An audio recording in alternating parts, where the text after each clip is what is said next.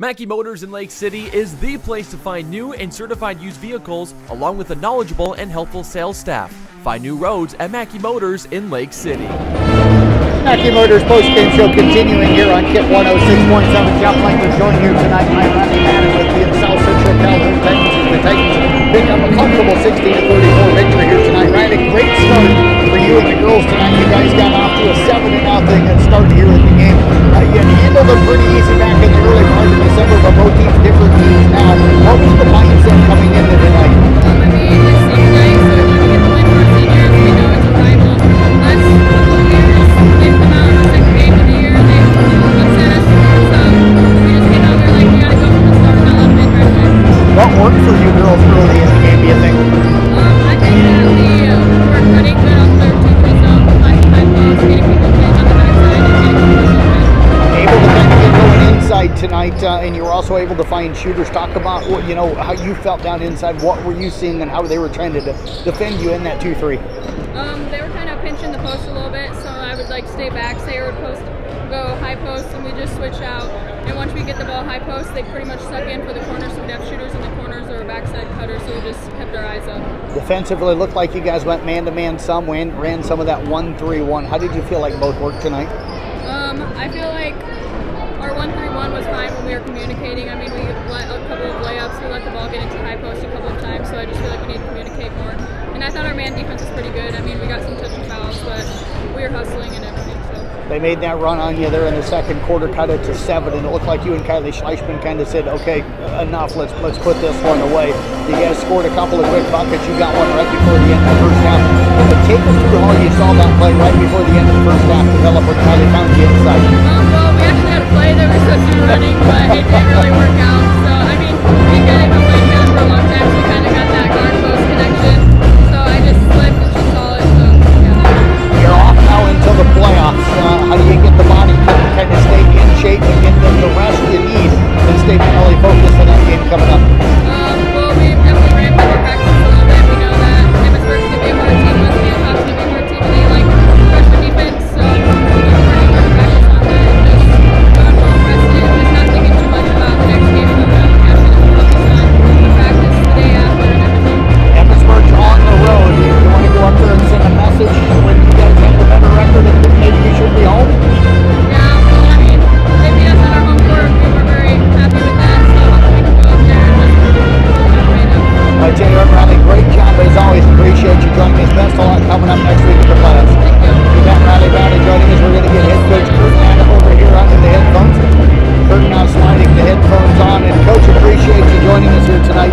Nice win for you and the girls here tonight. What stood out for you? Was it the defensive pressure or was it the way you executed offense, especially early?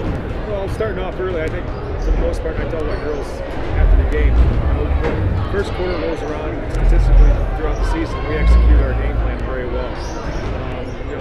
It's both on the offense and defensive end of the floor.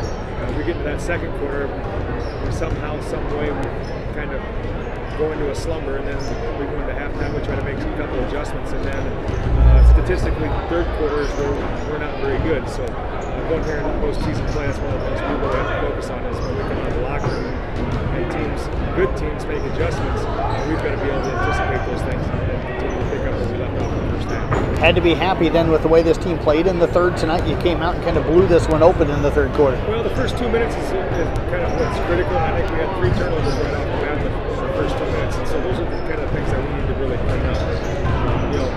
Once they settle down and kind of identify what the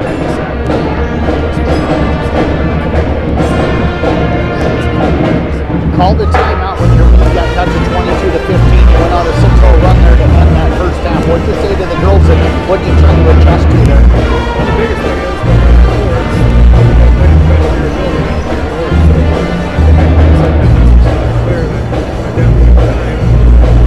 good teams start now. It doesn't matter what records are.